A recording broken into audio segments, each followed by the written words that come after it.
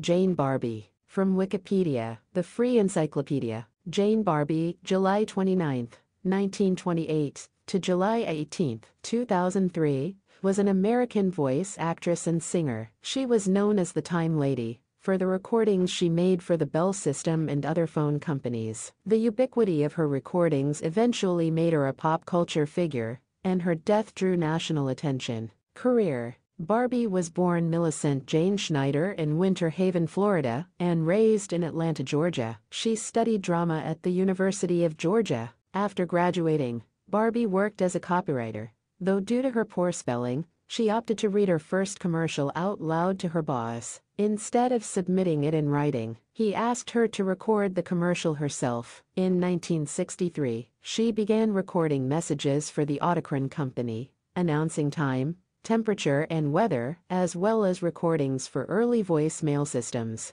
In the 1970s and 1980s, she regularly recorded the intercept messages used when a number is disconnected or number dial errors, and started sharing recording duties with AT&T voice Pat Fleet in 1981, who eventually took over Barbe's role. Barbe was selected to be the first voice on the Octal Communications voicemail systems, and retained that role for many years. Her voice was used on all the prompts, which numbered in the thousands. People often referred to the voice on Octal systems as Jane, and Barbe and her husband John were named honorary life employees of Octal in 1992. Over 150 million people used Octal systems prior to the company being acquired in 1997 by Lucent Technologies. By 2000, Barbe's voice was heard by about 300 million people each week. Through the years, Barbe's voice became well known through the phone company's use of her recordings, as well as her messages recorded for customized greetings for various corporations who bought Octal voicemail systems. The time announcements she recorded for NBS, now NIST,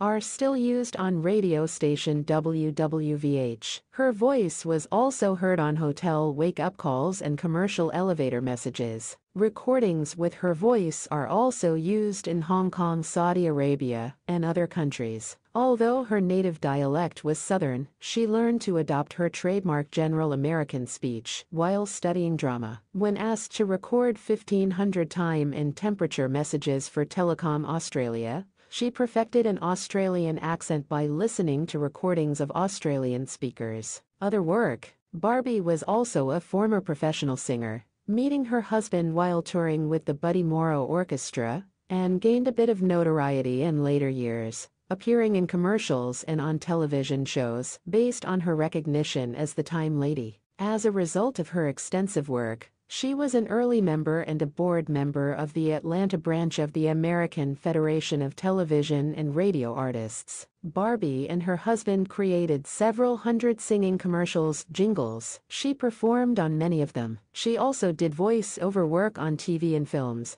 including the voice of Southern author Margaret Mitchell in the 1988 documentary The Making of a Legend, Gone with the Wind. On September 26, 2015, both she and her husband were inducted into the Georgia Music Hall of Fame.